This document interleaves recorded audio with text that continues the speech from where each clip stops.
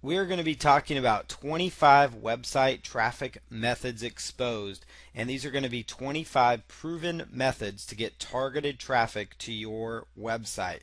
This is going to be a two-part series, so this first session is going to cover traffic methods 1 through 10, and these are not in any particular order. These are basically just an overview of 10 different proven traffic methods that you can use to get traffic to your website, to build your leads, to drive sales, whatever your goal is online, make affiliate income. These methods will apply for any kind of website. Website traffic and your business. Without website traffic, your online business simply will not survive. It's an essential part of your business. You need people coming into your quote unquote store, so to speak. It's just like an offline business. They need foot traffic. You need web traffic. You need browsers on your website. Whether it's your blog, you're trying to build leads up, whatever the case is, your business needs web traffic. Traffic brings you the audience that takes action on your site. Again, without people on your website, no action is going to take place. No list building is going to take place. No sales will take place. No affiliate commissions will happen. You can't sell advertising space on your website if nobody's there. So you need web traffic. Targeted website traffic is the absolute best type of traffic. You're better off getting a targeted visitor, meaning somebody that's really interested in the material on your website, than you are if you just get a casual web browser that may just be targeted to, let's say, just the United States. Well, they could be interested in all kinds of stuff. Like, you would be better off getting 1,000 people that are interested in model trains on your model train website than if you had 10,000 visitors that are just US browsers, for example. Maybe they're just targeted to the country, and you have 10,000 of those.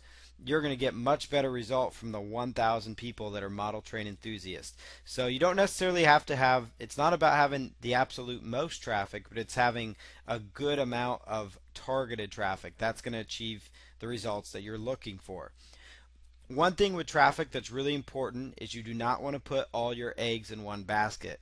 And when I say that, I simply mean you don't want to focus on too many website traffic methods or you don't want to, what you don't want to do is you don't want to focus on one in particular traffic method. And so that would be like, you don't want to have your only traffic source be Google pay-per-click, because as many people may know, at any point Google could decide to change things. They could double or triple the price you're paying per click. They could decide to close your account down because you don't have control over that. A variety of reasons could be a reason here. So you don't want to put all your eggs in one basket. You want to focus on a variety of traffic methods, which is why over this two-part course we're covering 25 traffic methods and giving you an overview of each method, what it entails, and what you can do to start generating traffic. So you want to focus on a variety of traffic. Rely on traffic from multiple sources around the web. That's going to help sustain you if, let's say, pay-per-click goes down, but you have links coming from press releases. Maybe you have banner ads going out there. You have solo ads. You have a variety of different other methods like SEO or blogging and different things that are funneling traffic to you. You want to be consistent with your traffic efforts. That's so important. Remember that content is key to any traffic strategy, and I will talk about that as we move forward. But really, to get any kind of sustainable, good traffic online, especially nowadays in such a social world and a world where people are seeking information, you need to be producing good, solid content to keep your audience interested. And you want to be consistent with your content creation and your traffic efforts. The first part before we jump into each one of these 10 methods is to talk about tracking your website visitors. And to do that, this is really important because it's really good for you to know where your website visitors are coming from. And Google Analytics is a great free tool to tell you this type of information. They will tell you how many visitors per day you're getting to your website. They will narrow it down by what keywords they're coming for, what pages on your website are actually getting the traffic or the majority of the traffic, what page people are exiting from. They really give you some really good information. They tell you what countries people are visiting from. Really everything you would expect from a paid tracking solution you actually can get with Google Analytics. And so to set that up, you just want to go to google.com /analytics. If you already have like a Gmail account or a Google account for Google Plus or something like that, then you're already set up. Basically, you'll just go to google.com analytics and you'll go through the steps to set up your first website with them. You could also use inside your control panel if you're using HostGator. Bluehost also has this. They have a similar type control panel. A lot of the major web hosting companies have web tracking already actually built in as well. There is something called Webalizer or AWStats or AWStats, depending on how you want to pronounce it. But there's Webalizer or AWStats, and this is from your website's cPanel. So you can actually find that inside your web hosting control panel, and this is kind of what they look like. You'll see the arrows pointing to Webalizer and AWStats. You can actually click there and it will tell you similar information from what Google Analytics tells you. I actually recommend you consider using both because they're both going to tell you different kind of intel. Webalizer and AWStats most of the time are automatically already set up to work. So if you forget to do Google Analytics right out of the gate, you could turn to these two solutions to see what kind of traffic you're getting. And I would compare the three of them actually because they will give you slightly different results, but it's going to give you information that maybe the other one might be lacking. So tracking your visitors is super important because that's going to tell you, are the methods you're implementing working?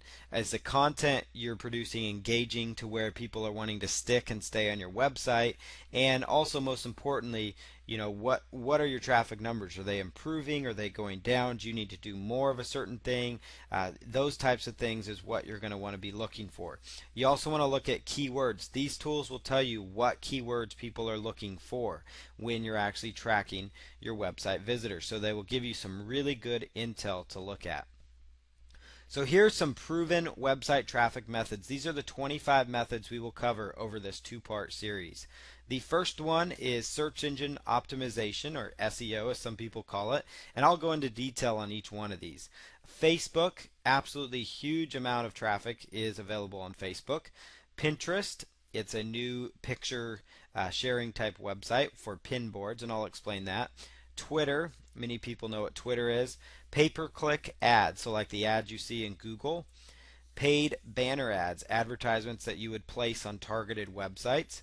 Amazon, you can actually get a lot of traffic through Amazon through a variety of different channels that they actually sell. Blogging is absolutely one of the best traffic strategies out there, and it's a good way to start any kind of well-rounded traffic plan, and we'll discuss that as well. RSS submissions, so submissions of your blog's RSS feed. RSS stands for Real Simple Syndication, and you can actually syndicate your blog post to many different blog directories, and that will really help boost you up in the search engines. Forum marketing, that is another thing. And with any of these traffic methods, it's all about exposure. So the more of these methods you can implement or that you can zero in on, like I talked about, you don't want to have all your eggs in one basket, because if one traffic method fails, like I know a lot of people that SEO is their main focus. That used to be where I was at. They focused completely on SEO, and then all of a sudden Google changes their algorithm, and next thing you know, they have next to no traffic because all they focused on was just getting the higher search engine ranking instead of focusing on having a variety of sources funneling traffic to their website. So it's all about getting exposure. The more places you're found online, the more times people are going to see your website and potentially visit it.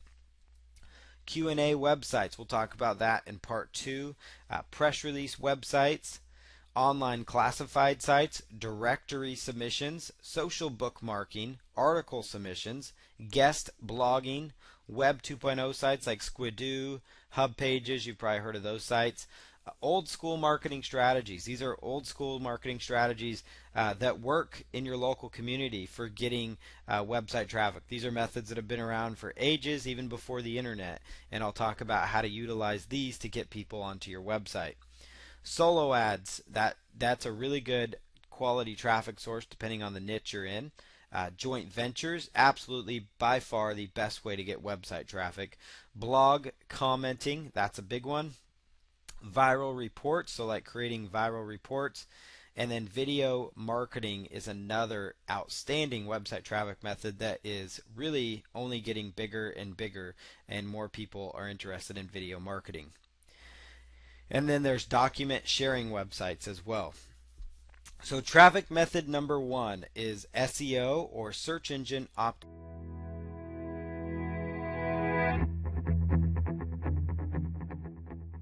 Create an onlinebusiness.com, download, edit, offer.